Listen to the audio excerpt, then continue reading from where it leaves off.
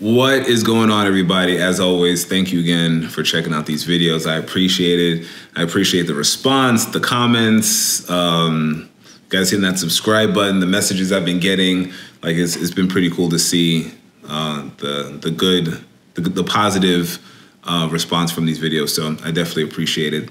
This one's gonna be a quick one. This actually wasn't even the video that I wanted to put out, but just with how this week was going, I felt like I wanted to do this video first. This week has been full of thoughts of just like regret, which I don't have many regrets, to be honest with you. I don't know about you guys. A lot of the mistakes that I've made, all of the dumb things that I've done, all the wild ass gangster bullshit that I used to do, if I had not have done it, if I didn't do those things, if I didn't make those mistakes, if I didn't go through the trenches and then realize, okay, there's more to this, I wouldn't have been the person that I am now. I wouldn't have certain skill sets that I have now. I wouldn't have certain resilience, the discipline, the mind frame that I have now if I didn't go through all these things and make those mistakes.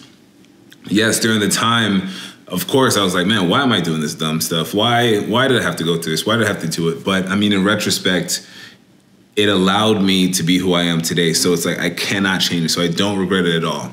A lot of my regrets come from not taking the initiative to do something, or not even trying to do something because of fear or what someone might think, or, you know, whatever the case may be. That's the real regrets that I've had in my life. It's not doing something because of really such a small and simple and has no real power of a reason that it should prevent me. That was something I used to struggle with way back in the day. It's like, I would want to do something. I would be interested in trying something new, whatever the case may be. And for whatever reason, I would just create too many scenarios. And then before you know it, I'm not doing it. Those are my regrets. Those are my biggest regrets. And I've had to eradicate that completely. But how I eradicated the most was when, this is why this week has been like super rough, because, you know, I was playing a lot of like the scenarios in my head with my mom when I was going to the hospital and just seeing her, talking to her. And then it went from going to the hospital all the time. Then with the shutdown, they were limiting visitors. Then it got to the point where they weren't allowing any visitors at the hospital. So it just became this whole thing. But one scenario that stood out for me, in which I'll have to just take it to my grave, and I feel horrible about it all the time, was, you know, I was talking to her, then I was on my way out, I forgot what I was gonna do. And I was just gonna well, she wanted to go to sleep. And then I was leaving and I wanted to tell her something. I had a message for her, something like that. But I was already like in the elevator and I was already going down. And I said to myself, all right, well, I'm just gonna see her tomorrow, so it's all good. I won't forget, which I didn't forget. But the problem was that same day or the next day, they stopped allowing visitors. I couldn't see her anymore. And then once they stopped allowing visitors, every time she got moved to a new location, you know, they weren't allowing anybody. And then by the time I was able to talk to her, she barely really understood what I was saying, what was going on. She was in the final stages. And that's like the biggest regret that I have, that I wasn't able to really tell her what I wanted to tell her, because I said to myself, oh, I could just do it tomorrow, or, you know, I have time. And that's why I stress so much, you know, with you guys and with these videos. It's like, time, we don't control this time.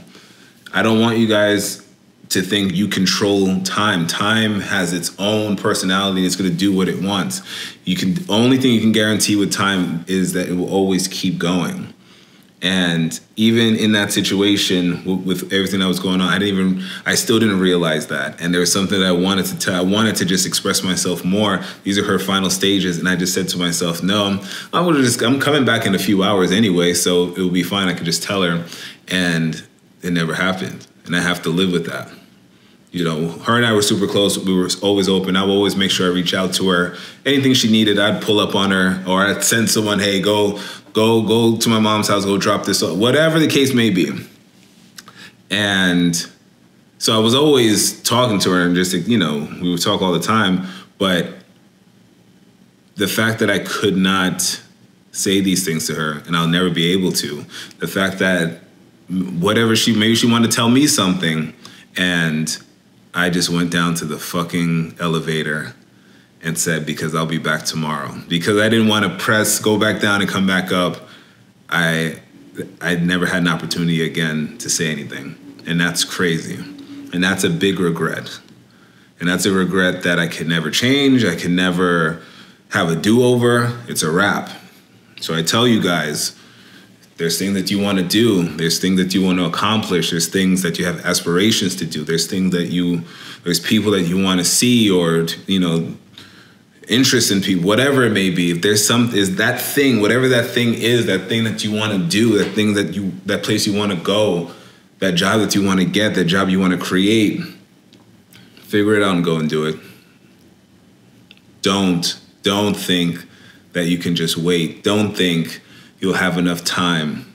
Act like you don't. Act like you only have 24 hours to get it done. Act like you only have a day. Only act like you have 5 hours to get all the necessary prerequisites out to make it happen. Figure it out. By the time you finish watching this video, you should be thinking about, okay, what's the next step? What's the next thing I want to accomplish? Where do I want to take it? What's the next thing? How can I better myself? What's something that I can work on with me that I've been putting off? Let me go get that gym membership finally. Let me go back in the gym. Let me go start jujitsu. Let me just work on being a better person. Let me work on certain skill sets. Let me work on my speech. Let me work on my vocals. Whatever it is, don't think that you have time. I'm telling you, you may think that you have all the time in the world. You think that the day goes so slow and it's like you have all these hours, and no, you don't. Because I thought so. It was just a regular day. It was I think it was maybe like a Tuesday. And I was like, okay, well, I'm going to see her, on Wednesday. And I never did. And I have to live with that, and I thought about that this week, and it was just driving me so, and then of course, I go down the roller coaster of just thoughts. It was driving me just so insane, because it's like, wow, all I had to do was just go back upstairs. But my idea of time was just so idiotic that I couldn't even just press the button to go back up to say what I had to say. And I have to live with that. So, and I don't want you guys to have an extreme tragedy like that, to wake up and have these wake-up calls. I'm letting you guys know, I'm telling you guys, don't wait. Go for it. I'm begging you to go for it. Same thing, I talked to my guy in the gym today. I saw him. I haven't seen him in a while, and I let him know what was happening. I said the same exact thing to him. I almost made him cry in the gym, but I was just speaking it was just so passionate. I just felt he needed to hear it, and I felt like you guys need to hear it.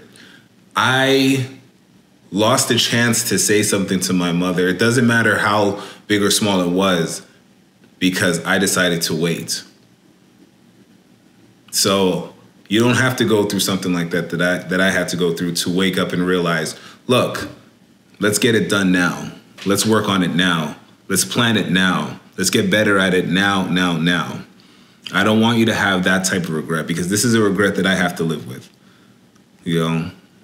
And there's many more regrets that maybe I should have done things better, with this whole situation. And I have to live with that, and I have to live that down. So what regrets are you going to live with? Or are you going to make that decision to start changing and switching things up and go even harder? And let me let you guys know something. Because the way I talk is the way I talk. I stutter sometimes. I talk with a little slang, whatever the case may be. When I say I go harder, it's not talking about just going to the gym and going harder in the gym. I'm talking about in life general, like in every aspect of your life, in your relationship, in your marriage, the things that you're doing, your relationships with your children, going harder, being a better person, taking the time now to get better at being better in all aspects of your life. Not just that, because people think it's just about the gym. That's a part of it. That's a lifestyle. We live a fitness lifestyle because it's making our discipline stronger. It's making our vessel stronger.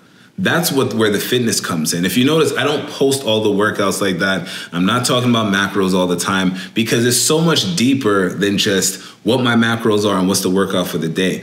The skill set of going to the gym, the skill set you're building from going to jiu-jitsu is developing that strong character, that strong discipline, that will to get it done no matter what's going on. You're going to make the time. If it's 20, 30, an hour, however many minutes you're going to get it in, you're going to get it in, because that discipline is going to now spill over into all aspects of your life.